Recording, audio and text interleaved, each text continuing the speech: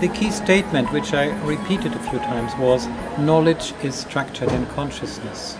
But then generally we are conscious of something. That means we don't have pure consciousness.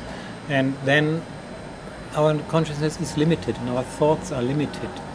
But if we go deep in ourselves, if we sink to a deeper level, we may come to an area where we realize there are no thoughts anymore. There may be in the beginning still something like intuition, some impulses, but if you go beyond those, you come to a level where you are conscious of nothing, but you are aware. You are in total silence and awareness, and that's a combination of psychophysiological state, which is neither waking nor dreaming nor sleeping. It's a fourth state of consciousness, and in that state your awareness opens up to infinity, and there you find everything. That is actually the basis of all creation, and you may experience that instead of a theoretical postulate. You may experience that in yourself when you witness the creation of a thought, that something comes up from the unmanifest and becomes manifest as a faint impulse first, then as a more clearer thought, clearer, very manifest thought, with which you then can start to act and, for example, build a pyramid. As far as the first part of your presentation, where you talked about the orthodoxy versus the, if you can give us the main points about that, that would be great.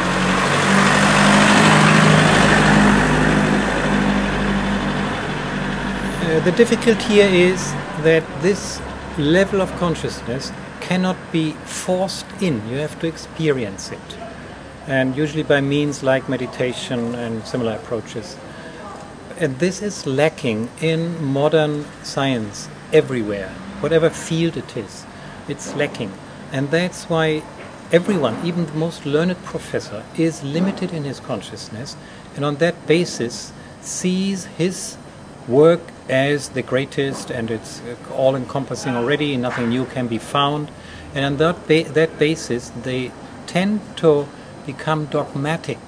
They tend to say, I know it anyway, I know it already, I know it better than anybody else, and there is nothing new to discover. However, there is, as we can see here in the Bosnian pyramids.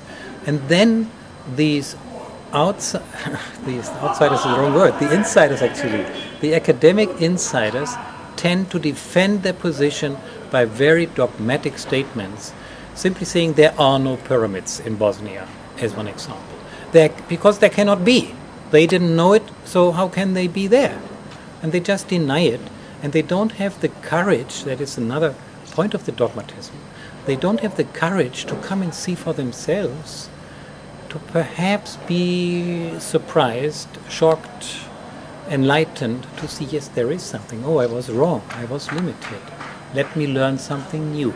This attitude is missing, and that's a pity, because that will halt scientific research and will really jam the whole progress. And this is what we cannot afford. In all areas of science we have to be open. We have to be open to new ideas, new findings, new considerations, even if they prove wrong in the end. That doesn't matter. That is the way science progresses. You are allowed to make mistakes, but you're not allowed to become dogmatic and say this is the end of knowledge. There is no end to learning. There may be an end to unlearning. That's all right. That's what my teacher says, Sri Sri Ravi Shankar. An end to unlearning, very well, wonderful.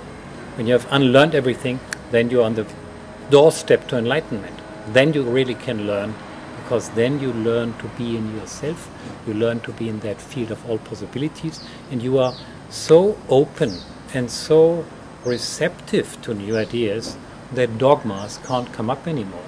But you can kind of renew each branch of science. Just like that, just like with the joy of discovering something new, and to share also. You will like to share your results, and I mean that's the joy in science, which I experience also always.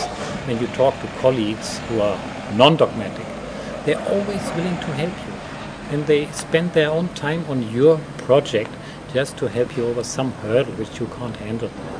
And this is how science should progress, that we support each other and grow and grow and grow. biological death. Is there any specific orthodox position toward the Bosnian pyramids, or any specific group that's sort of actively working against new ideas here in Bosnia?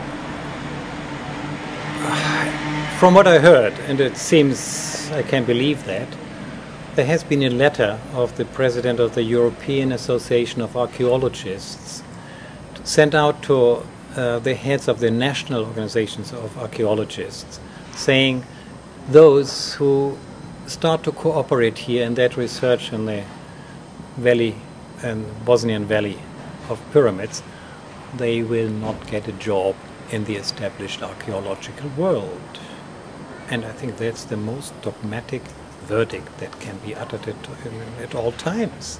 I mean, the research here is broad-based, and it has found recognition in open minds.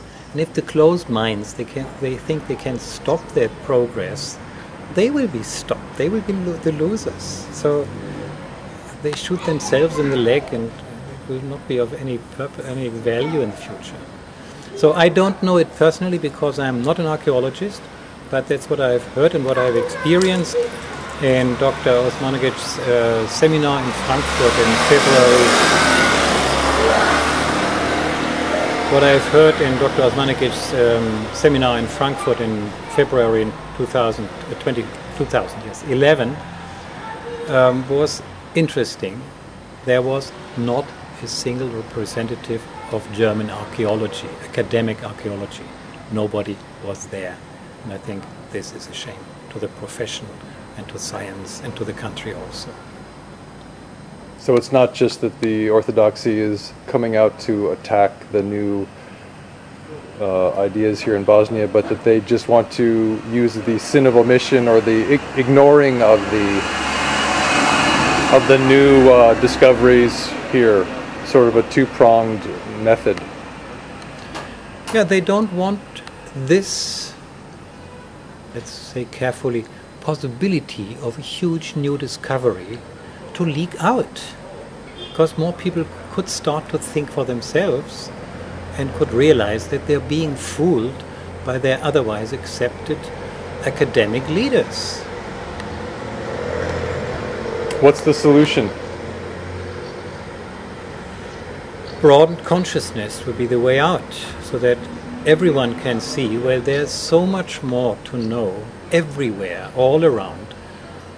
Then that may also apply to my field, and then they may become more open to a proposition, or there are some pyramids in Bosnia, and they may say, well, perhaps I should go and see for myself. I don't believe it, but who knows, perhaps there is something.